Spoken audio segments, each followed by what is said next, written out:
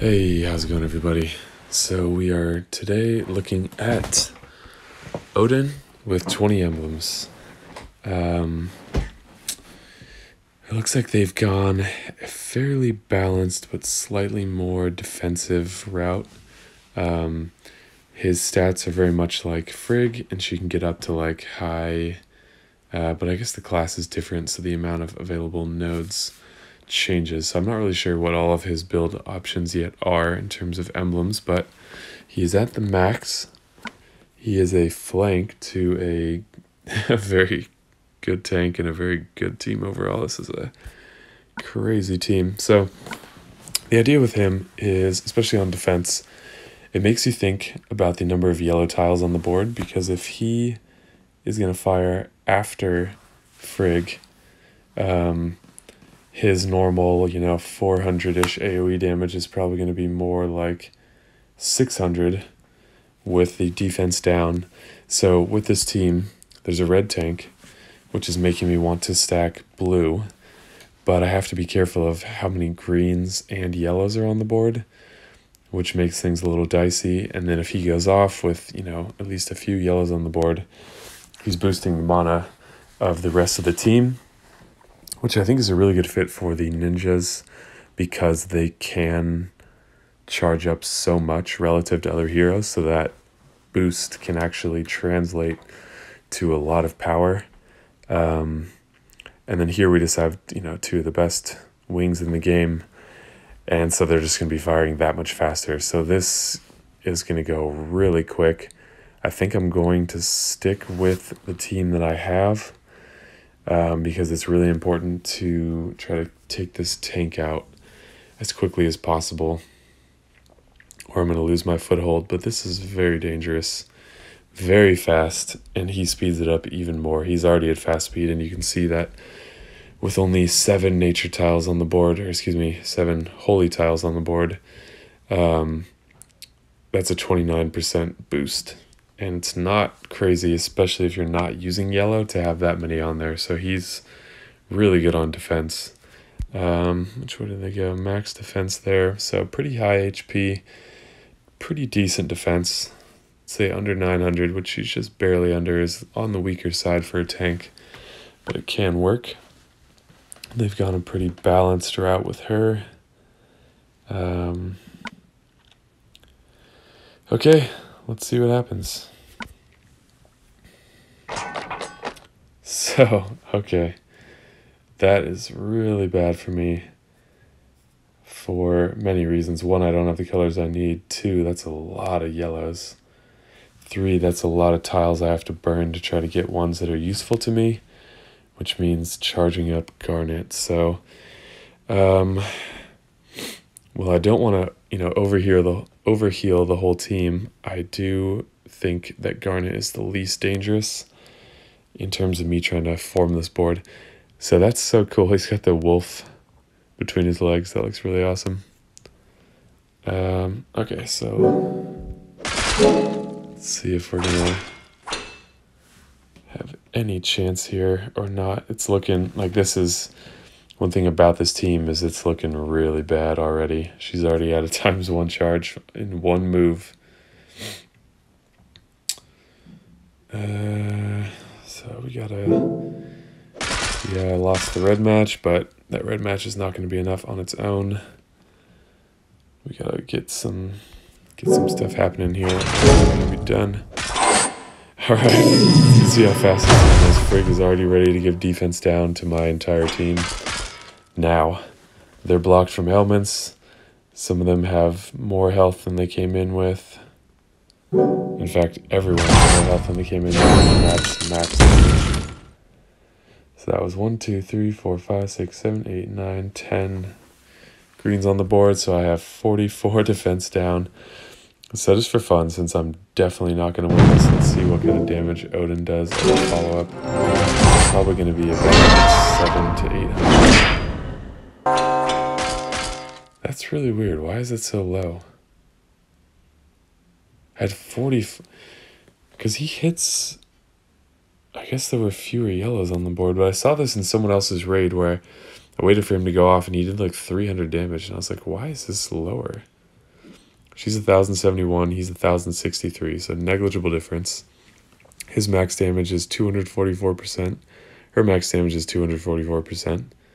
I guess maybe there weren't enough yellows on the board, but that's just very surprising. So, regardless, they've all got, let's see, we can figure out from the mono generation. So there were only 5 yellows on the board because it takes 7 to get 29%, and it goes 3% at a time, right? Yep. So there were 5 on the board, which means he did 190% damage. So not max damage at all. But I'm surprised that with minus 44% defense, it wasn't stronger. Still, my team is leveled. You know, it wasn't it wasn't like I now have a chance or something like that. But it didn't catch me by surprise. Look at these guys sitting pretty on the wings with 2,000 HP.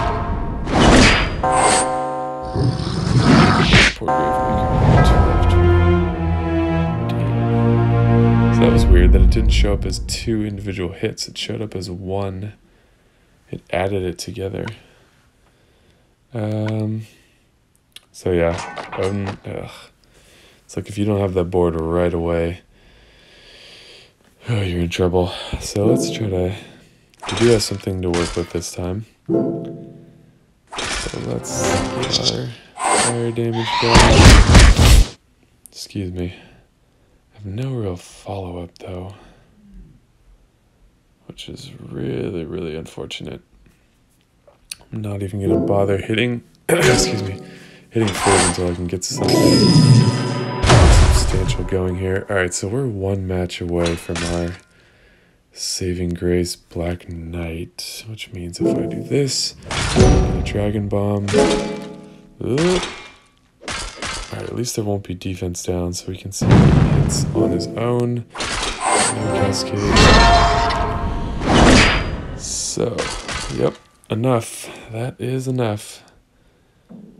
Alrighty. So we've got 3 turns of protection if this guy can survive. Which is a big if. It's a gamble what happens with him. But let's see if we can get a few to go off here. Okay, let's see what we get though. Yeah, why is that?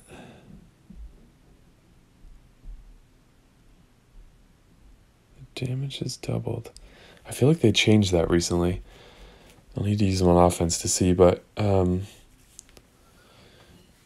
think they started adding the hits together, even though the way the damage is calculated is as 2 separate hits. Because it used to be when you'd use him, you would see the 2 hits go off on 1 hero, and it was kind of weird because the damage was drastically different sometimes. Like you'd get 700 and 468 or something like that. So I wonder if they changed that to keep people from being frustrated. Who knows? Alright, so this should kill him with all this attack up. Fuck. 20 HP. So, well, we just gotta hope that a red is the next tile to come in. How many more turns of taunt do we have? 2 more turns. So, would be a good idea to set off Finley. He's going to go off next turn anyway. Let's see if we can kill Garnet. Red. Alright, Finley's for sure going off with that mana boost this turn, and Black Knight is now dead, and this bitch is healed enough. Oh boy. She kills off again. Oh, I hate her.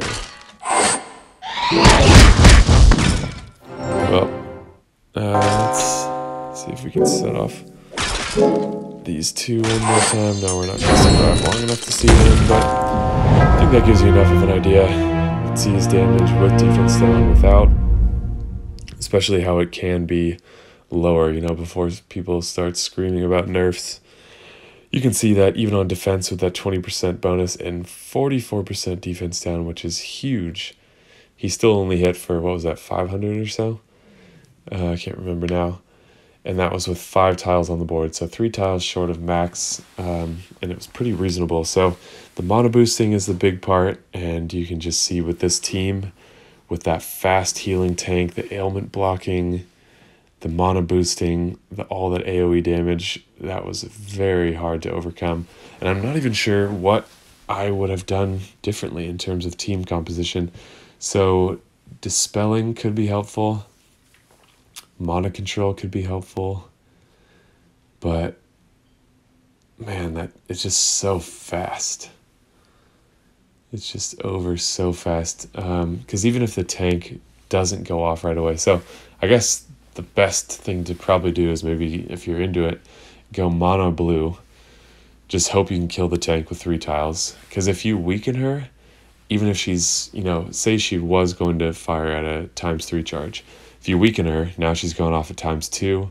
That's a significant impediment for you turning the tides in your favor. But if you can kill her immediately and create a ghosting lane down the middle, you're still going to need a lot of luck, because it's just there's so much danger on that team. It's crazy. And if you have a single, if Odin goes off and you have a single element link on your team, then Finley's just going to rip you apart too. Especially if Frigg has already gone off first. So, God. Ugh. I think we're going to see red tanks on the top teams in the future, because if you have Black Knight in that seat, or Garnet, or who else could work there?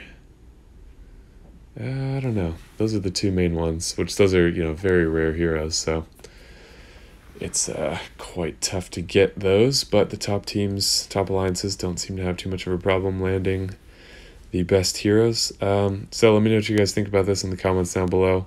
That is one of the most brutal teams I think I've ever faced. I didn't really have good boards still, so I was, struggling just in terms of my own board, let alone the team, but there's a lot of danger in there. Another possibility is to put an Alfreich in there on the, on the wing, which you'd never want to do, but in hopes that Odin can speed her up to a reasonable level.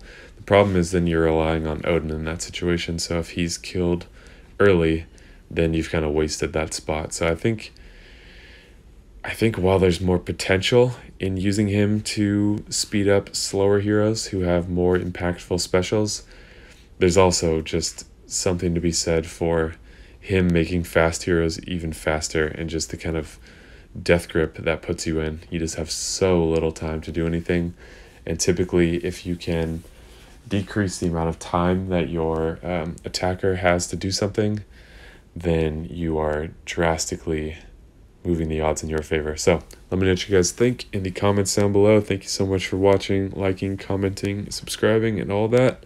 And I'll see you in the next video.